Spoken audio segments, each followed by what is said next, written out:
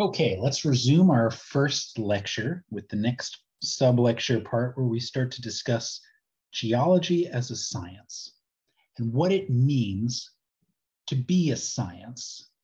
The way in which science gathers information about the world and interprets it is different than other ways of gathering and interpreting information. And so we want to talk about that just a little bit. And then over the course of the next couple lectures, we'll look at a couple of examples of how geology has worked as a science. I want to begin by posing a thought question to you. In the way that we use these words colloquially in everyday life, what is a hypothesis? And what's a theory? And what's a fact? Pause for a moment and think about what these are and how you would describe them, and how you would describe their colloquial use, and what you think their scientific use is, and whether they're different or not. This would be another good one for you to post on the discussion board if you'd like.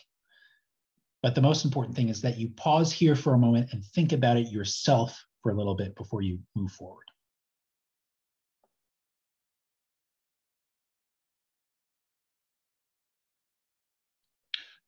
In science, when we talk about hypotheses, we're talking about statements that are testable in some way, that we could investigate somehow, and if it were possible that this statement were false, that we would observe that with whatever testing method we're choosing. So one fairly broad hypothesis would be something very basic before we get into any more geology, something like gravity causes landslides. You could come up with a few different ways of testing this. Maybe you might think, okay, well, if gravity causes landslides, then another planet that experiences gravity differently might not have landslides or have them to a lesser degree if its gravity is lower on the surface of that planet. Perhaps you could set up other ways in which you tested to see whether other causes were the main cause of landslides. Things like this are behind why a hypothesis would be testable. You can investigate them in some way.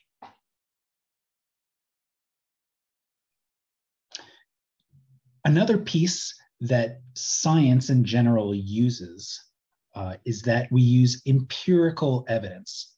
This means measurable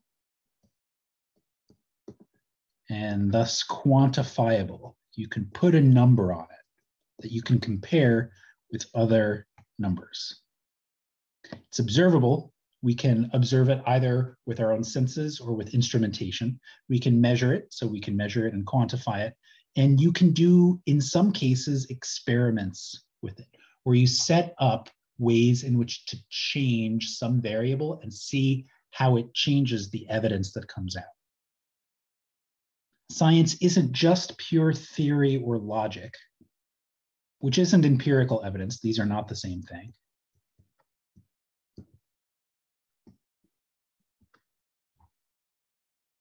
And certainly, logic and reasoning is an important part of science, but a really major part of science is that you gather evidence somehow. You gather observations that you can measure and quantify. So let's talk about those terms that I had you think about briefly. So a hypothesis can explain observations, and it is testable, as we said, but it's also tentative.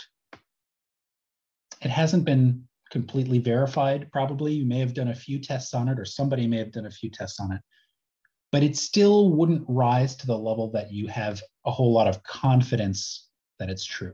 To be tentative is just to be that it's your best explanation right now, but accepting that there is a strong chance that it could change with future knowledge. Hypotheses also tend to be a little smaller in scope than something like a scientific theory. So if somebody says colloquially, I have a theory, probably what they should be saying is, I have a hypothesis. But that would make them sound like even more of a nerd. So they're probably just going to say, I have a theory.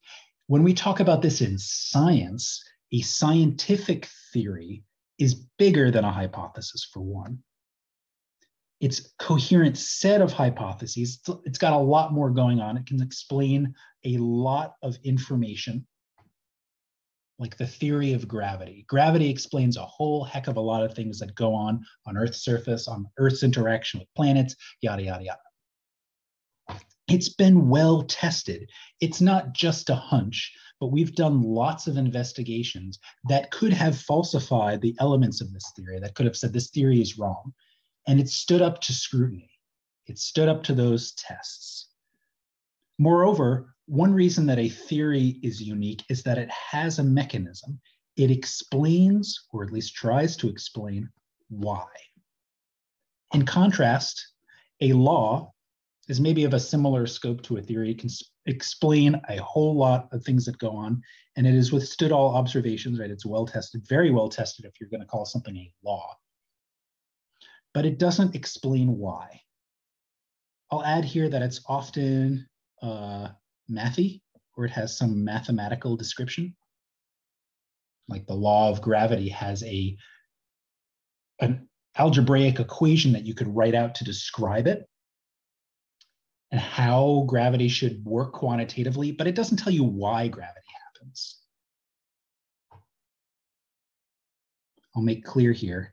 Y is for the theory. So if we're saying why something happens, and we're saying that gravity happens because of particular subatomic interactions that allow matter to attract one thing to another, we're giving it a why, that's the theory. The law would just be that that gravity is proportional to the mass and inversely proportional to the square of the distance. Right? You could write that as a mathematical law, but it doesn't tell you why gravity happens. One important thing is that science, even these theories and even these laws, are always open to revision. They're never completely set in stone. It would take a lot of observations at this point to overturn the theory of gravity. But it could be done. If you ended up taking enough observations and enough things seem to be in conflict with that law of, or the theory of gravity, depending on how you're testing it, then you could say that theory, the theory of gravity, is wrong. It could happen. Unlikely, given all our current observations and how many of them back up that theory. But the thing is that science is always open to these sorts of revisions, partially because it is based on that empirical evidence. And we never observe everything that has ever happened. So there's always room for this revision. Now, when we talk about scientific facts or things that are facts, there's usually small scale observations. They're little things that we see, and they're sort of the bits of data that build up to and support or refute hypotheses. And then in some that support or refute things like theories and laws. Now, one thing that you should be cautious of is if somebody says scientific proof. Proof implies some sort of certainty. And as we said, science is always, always, always open to revision with new information. So if somebody claims to have proof of something, scientific proof of it, you should be skeptical. We haven't even proven that gravity can happen because we can't, because of the nature of empirical observations. Now, if this just sort of, or if you hear this sort of philosophical discussion and you're interested, I'll make sure to post a video or two that links you to a more thorough discussion of what it means to be scientific. And similarly, if you hear all this and you're like, oh, this is a bunch of mumbo jumbo, I don't believe, that, science works this way, or if you're unsatisfied with my description, similarly, should check for those videos. But this is just a really quick introduction to how science in general works. And the next couple of things we'll talk about, one in this lecture and one in a soon to be future lecture, we'll talk about a couple of different ways in which geology has gathered information to learn about things that we can't observe directly, and thus how geology has functioned as a science.